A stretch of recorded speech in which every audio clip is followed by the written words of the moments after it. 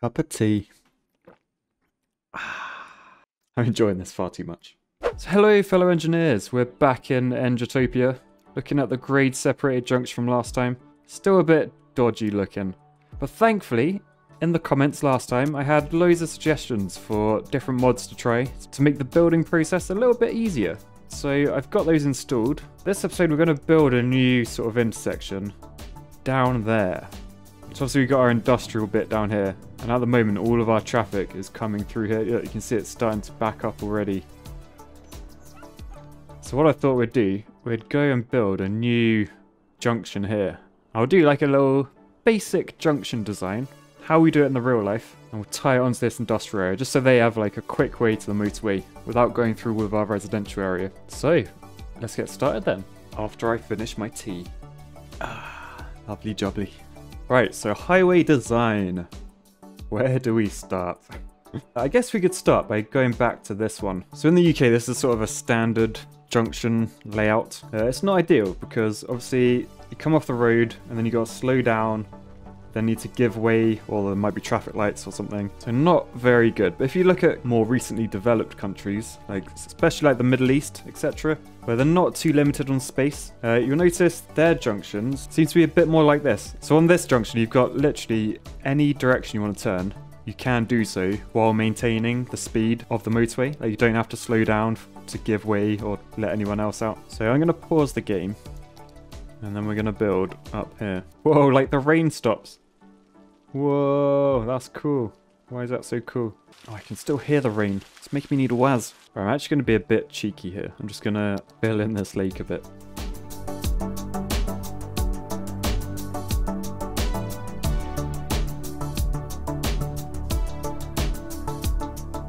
Right, so essentially we're going to start with this side of the road. So this traffic is all going that way. So if we want them to go down there, we're going to need a junction. What one do we need to use? Highway ramp.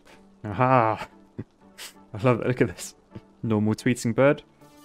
Fine road anarchy tweeting bird. That's so aggressive. But yeah, this means the mod is on, I think. So I think essentially that means I now have loads of nodes. So if I turn that off. No, not really sure what that means. But hopefully as we start making stuff, it should be clearer. Alright, so we need a way of getting these people onto this side of the road. And the sort of best thing to do here, in my opinion, would be to go from about there. We have a junction. And we're going to do a big curve all the way around. Oh, jeez, that's not what I wanted. Yes, that's better. Not the roller coaster loop, just a simple uphill grade. And then straight over, and then we start going down. Okay, that's good. And that should give us space on this side to get this side of the road under the bridge, should we need to. So for coming back then, onto this side of the road, I want to do something similar. So we're literally going to start from the same spot. Why do you want to do this to me? I literally don't understand this game. How is that what you think I want to do? It's like invalid shape, no shit. Freaking game. People wonder why I haven't done a video on this for a long time.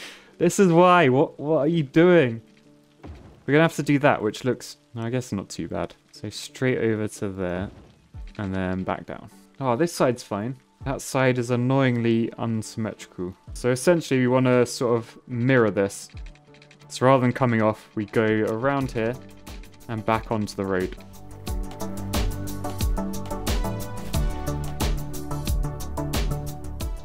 Oh dear, we've got lumps. We've got lumps again.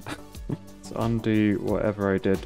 Essentially, the movement mod is useless for roads, I think. Please correct me if I'm wrong, but I'm pretty sure that's how it works. So we're just going to have it looking not too realistic. But at least I can talk through how things should work. Right, so let's go over some basics of what I've done here.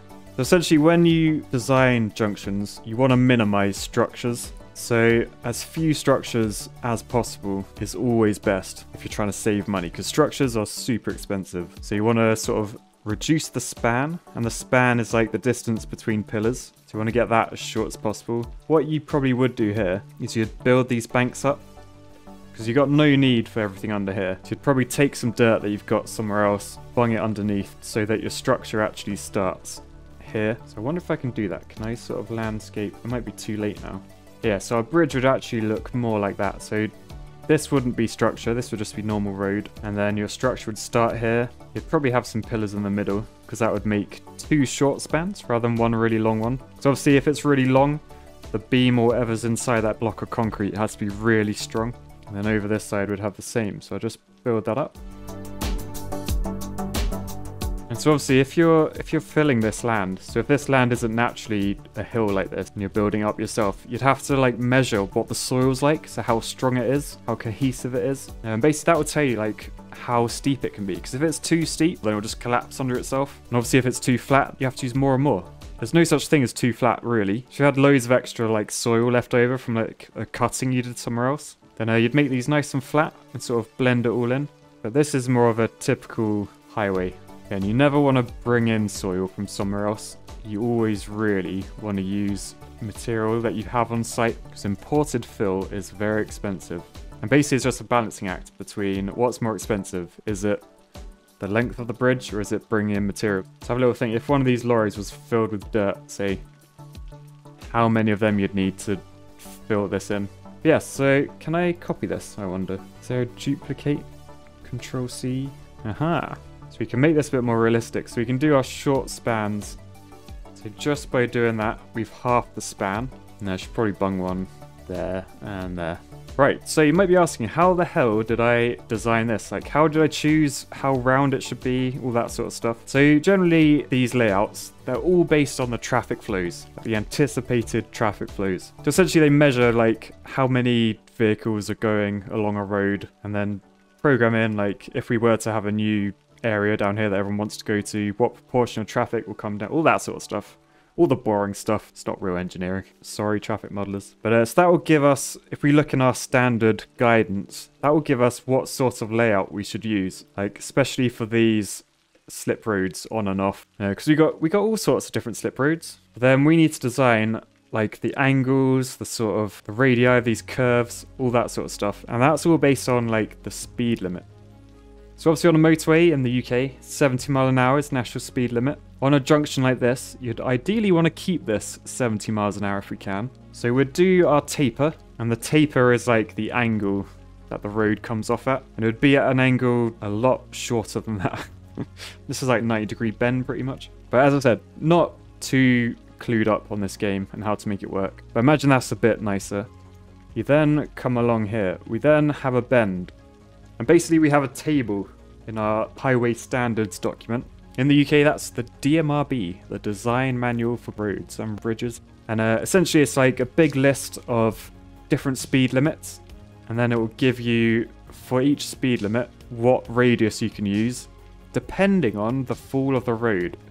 So obviously, as we're coming around this road, if it was completely flat, you'd kind of need it to be quite a large radius. So rather than curving down that way, it'd have to be a lot bigger. So you'd have to go over there. So what do I mean by that? So from above, so rather than doing what it's doing there, it'd have to be a lot smoother curve like that. Whereas if we were to angle this road, so it points inwards, so as you're driving down this, your car's leaning to the right. It's kind of like a banked corner, like think like NASCAR or something like that. So as that happens, the more your angle is, the steeper you can make this radius with it still being safe.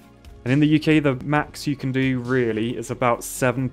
So if you have a 7% gradient, so this is the high side of the road, this is the low side of the road, quite a banked corner, you look in your table and it will tell you what radius you can have. And the radius is just measured as, well, it kind of is a circle. Imagine it's completely circular.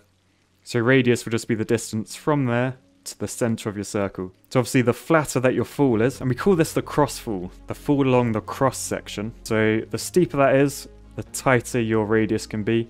The flatter it is, the bigger your radius has to be. And the key is just to keep people at 70 miles an hour if they can. So yeah, essentially, we'd just do our radius from this point all the way around to this point. But you'll notice there's a straight here and a curve here. And you don't really want, especially if you're going at 70 miles an hour, you don't literally want to go from a curve bang onto a street. So you actually have something between them called a transition. Now transition, sometimes they're called spirals. But essentially a transition, it's just a constantly changing radius. So obviously the radius of a straight line is infinity, like it doesn't have one. Like if you were to draw a straight line as a circle, the circle would never finish. But then obviously if you come around here, your center point is there. So your radius of this curve is whatever distance that is. We'll call it 10 or x, I don't know. And then if you were to take that bit and draw that as a circle, it would be huge. It would be like, well, somewhere around there. So your radius would be way bigger. And that just shows that there's a transition because your radius is going from that length to this massive length. So it's getting bigger and bigger and bigger until you hit the straight. So that would be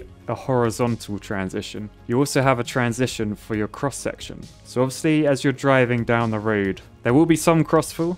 And as I mentioned in my previous video, the drainage one, we always have crossfall on a road, and that's to get the rainwater off the carriageway. They tend to come down to the outside of the road. So as rain, say it lands there, it will fall along this way into some sort of drainage system down there. So obviously that's not very steep. You come onto here, you've actually got a left-hand turn first. So it's more likely than not that the low side of the road would be this side. So crossfall would be going from high side this side to low side that side. And then it would switch over here to high side that side, low side this side, which means along the middle, you'd have like a transition. And the idea, sort of, is kind of to make your car act like a roller coaster. Like it's not quite that exaggerated, but it wants to follow the road. So the idea is to make the road keep the car on the carriageway. So it almost makes it turn without having to turn. So you'll come off here, you're leaning left to make you go around a left-hand turn. And then it swaps over the road, this is, to make you lean right. So you go right around here. And then as we come towards a straight, it will slowly go from really steep around here where it's a steep corner to just a semi-flat crossfall. And obviously there'll still be some, even though it's a flat road, for the drainage. And then all while that's going on, you need to think about the vertical alignment. But let's do some more building for now. Right, so if you were driving down this road and you want to get down there, the easiest way to do it, and we completely avoid structures, is literally just do a curve from here down to there. So we'll do that quickly. All right, so now we have an off, which is just flat. And we want to keep it flat. We want to avoid using bridges, remember? Keep it cheap. So a nice little off there. A nice little on there. That one's a bit funky. If we're doing this in the real life, you'd minimize the amount of turns you have. But that will do for now. All right, so obviously we wouldn't want boulders in our road. So we'd get rid of those. And especially in the middle of our road, that would not be the standard. We'll get rid of those. I think we'll just keep going along, clearing everything. Because people said it helps the frame rate of this game as well. You delete everything in the road's path. I remember actually as a kid, there's this Thunderbirds episode, if anyone's ever watched Thunderbirds, of how roads are made. And I honestly thought it was how roads are made. So I'll try and get a clip of it up. Hopefully it won't get copyrighted. But it's just this huge machine that like shoots trees and rocks and stuff out in front. And then shits out a road behind it. But yeah, I honestly thought that was how roads are made. So what I'm going to do here, just in case people come off this junction and they didn't really mean to, I'm going to add a roundabout so that people have the option to turn around and come back if needed. So no idea how to build a circle, if I'm honest. Right, so now we have our roundabout and we connect this up. Yes. Yes. Okay, that's good. Essentially, you'll come off here. Let's have a look. I think we should do some lane connection stuff. All right, so we probably want to fix these. So you go straight ahead. You go straight ahead. You go straight ahead. And you go that way. All right, not going to stay on that mod too long because it's a bit scary. I don't really know what I'm doing. But, right, so this is our sort of motorway bit. And then we're going to have down here, down to our industrial area, just a normal road. So we want probably a medium road, 4-lane with decorative trees. Actually, as it's industrial, maybe we'll keep this one. So a 4-lane road. All right, and essentially I sort of want to continue this area and connect it all up. All right, so add a junction just across there probably. All right, we need some of this industrial zone demand. So we will keep painting these. And I think, was it that one? Large brush.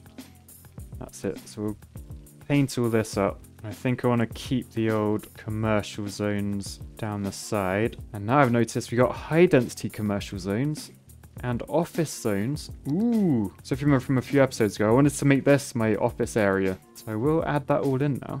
So this is our very first office zone. So I'm going to rename this after a Patreon. Alright, so who has a commercial type name? I reckon Irk Plaza, or Plaza if you're posh. Alright, so this road here, it could be the key to my city. So it's gonna be a good road. I'm gonna call this Blockchain Way. We're gonna put an incineration plant in here. Bang in the middle. And you are a very lucky person, Blockchain. And we can finally start telling garbage people empty to there. We don't want landfill anymore. Landfill is old school. So it's empty, empty, empty.